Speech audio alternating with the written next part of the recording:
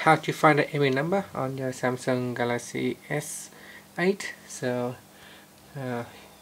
you can using a special code to find it.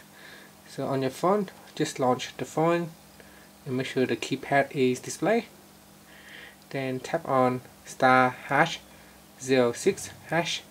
and it will display the EMEI number on your phone. You can look at there. You can also find the EMEI number on the device if you still got the stickers around here. You can see you can find it right there. I wonder sometimes it also displays down here. I'll just take off the cover so you can actually see it. But you can actually see the number right here, just near the bottom.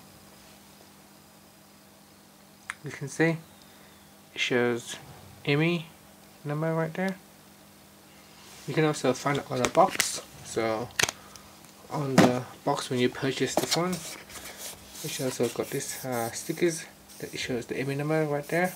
So there are a few different ways you can get it. I think you can also find it in settings. So if you swipe down, go into settings and go into about phone and status and information.